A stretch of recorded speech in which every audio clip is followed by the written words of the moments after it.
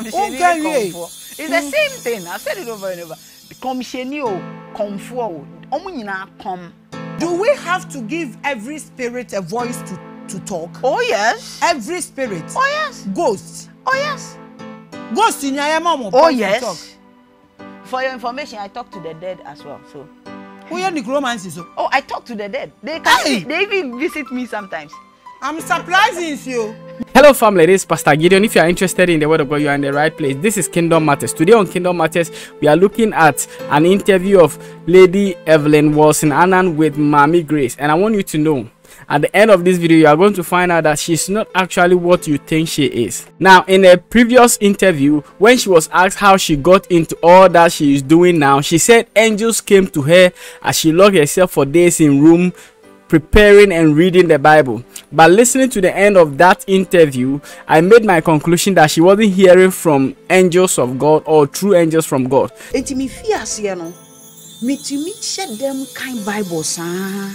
Then I get angels. I get the Spirit of God talking to me, and it will come to you like she said, just like that.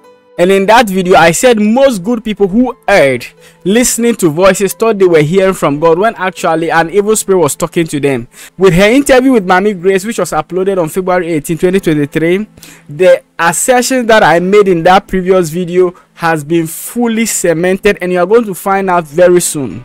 She was actually hearing other spirits, and those voices are the things that has led her this far into this deception. Now I'm going to come back to do my conclusion, but now I'm going to take you one after the other to show you the various assertions she made and how erroneous they could be.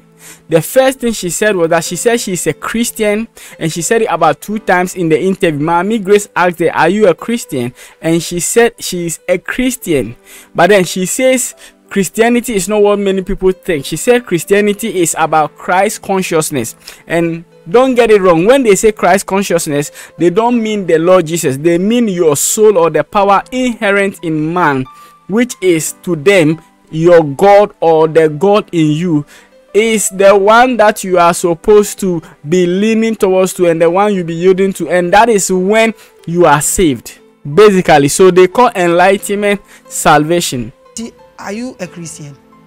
Oh, when you ask me if I'm a Christian, I have to explain it. Yeah, you have because you see, being a Christian is not like going to church or going to a Christian church.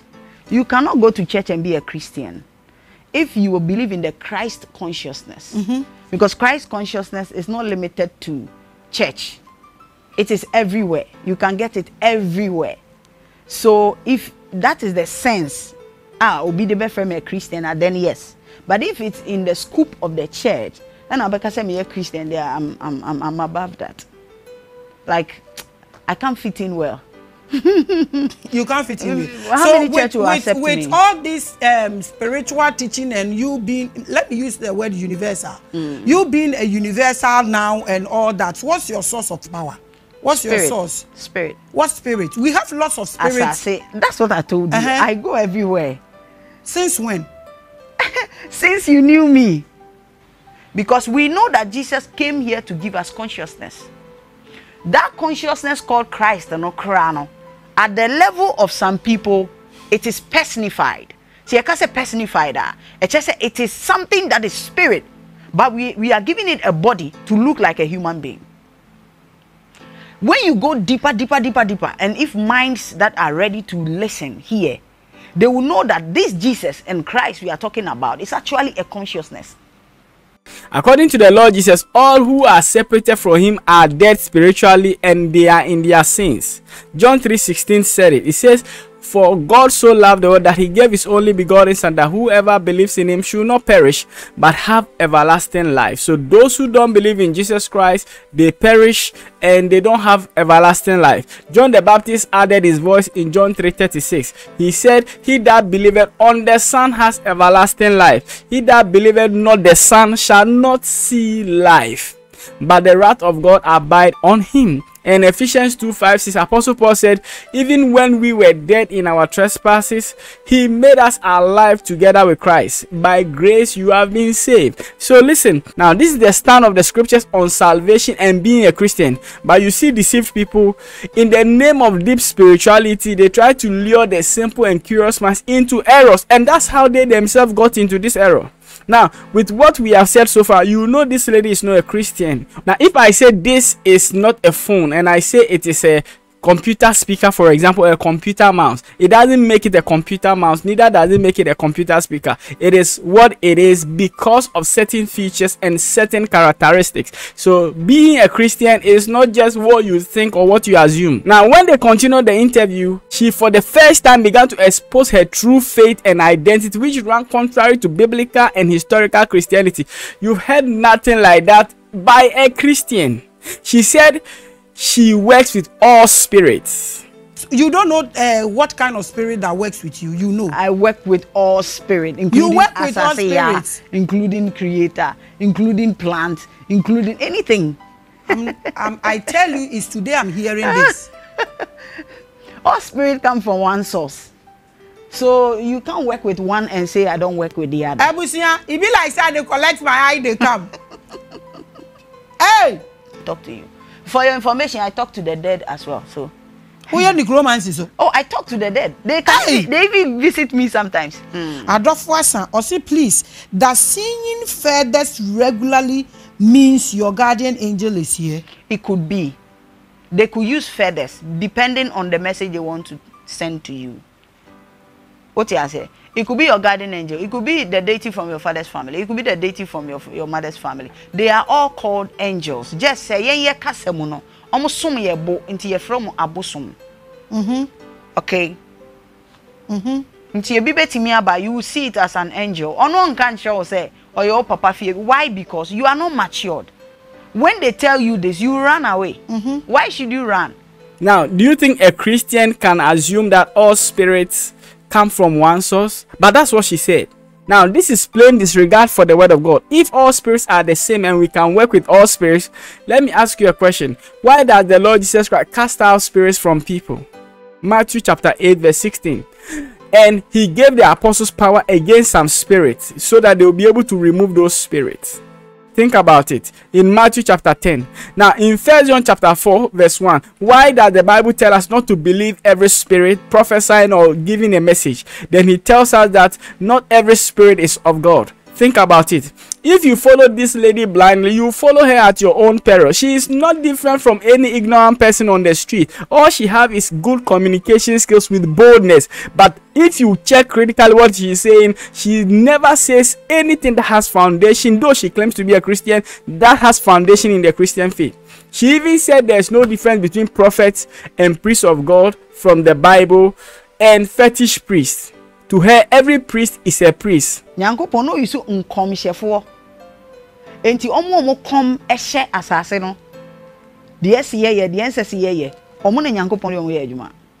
Pachotie mi ye o. Awati aseye. Se yaka so bi ye komhyeni. Ne Nyankopon tete no. No one ne man nam no. One akomhyefo. E no ne omo chichiri kuro. Enti Nyankopon betu David asohene obema no komhyeni. Otu Saul as ohene omano komhyeni Samuel. Enti Nyankopon si hene a oche komfo. No. Hold on. Are you trying to say a prophet no mo ye akomfo ana? Is that what you are saying? Komhyefo. No, what's the difference between komhyeni ni akomfo? Make us understand. It's the same. There's no difference. Ina mi bisa say two person wo kire say prophet no omo ye akomfo ana? Omo ye komhyefo. Auntie Evelyn. Enti omo kom no mo ahyade e besi. Enti akomfo ne komhyeni sunkrunye nsunsunye wo mi bia anim. Enti wo pa kire say a prophet na enkomhyefo no mo wa asoro no mo ya akomfo ana. Exactly. This is called the fallacy of false equivalence. Because there is a similarity between the words prophesying and divining, she has assumed that being a diviner, a fetish priest, is the same as being a prophet and a priest of God. We are going to look at it tomorrow, God willing, because now the emerging African traditional belief systems, sorcery and Christianity, and they want to be able to back it by all means. I will end it here because of the so many errors and excesses that I found in that interview. If you want to see the interview, just go on Mommy Grace channel, search Christianity and Chieftaincy, Evelyn Warlson Annan and Mommy Grace, or versus Mommy Grace. You are going to see the whole interview. But this is just to show you that she's not that spiritual guru that she portrays herself to be, but one inquisitive and curious young lady who has good communication skills, who without much knowledge about the things of the spirit and the gospel, because of a poor foundation, she just came from JW and straight into spirituality. Do you understand? Fell captive to seducing an evil spirit, and she's been used to mislead many others who want such experiences. People like Mommy Grace, people who are inquisitive about spiritual things without proper foundation. If you venture into it, your curiosity will lead you into your spiritual death.